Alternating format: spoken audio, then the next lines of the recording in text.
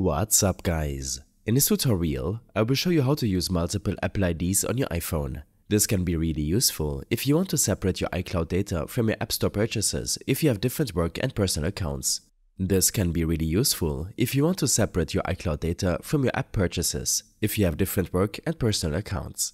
Apple allows you to have a maximum of 2 Apple IDs on your iPhone at the same time.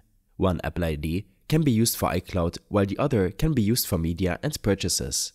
By default, your iCloud ID is usually the same ID that is used for media and purchases.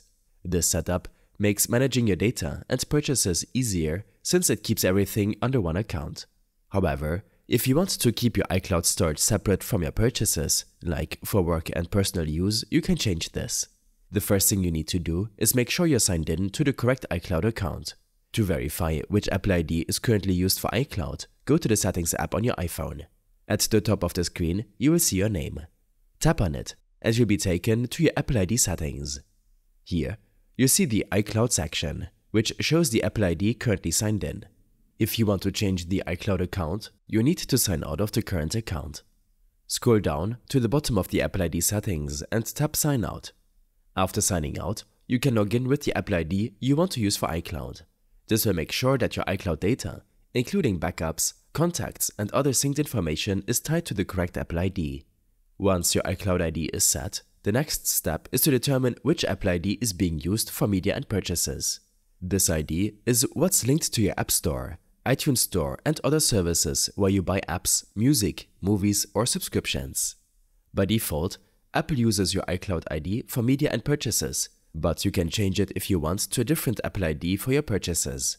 To change the Media and Purchases ID, go back to the Settings app, and under your Apple ID settings, you'll find a section called Media and Purchases.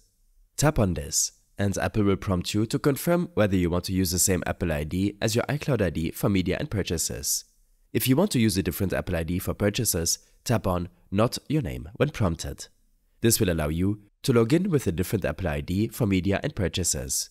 It's important to note that, while this setup allows you to use 2 Apple IDs, managing multiple accounts can sometimes be confusing. If you're switching between Apple IDs frequently, this could cause complications with accessing purchased apps or subscriptions. Additionally, Apple does not allow you to merge 2 Apple IDs, meaning that each Apple ID will maintain its own set of data, purchases, and settings separately. I hope this helped you out. Leave a comment if you have any questions, and see you in the next one.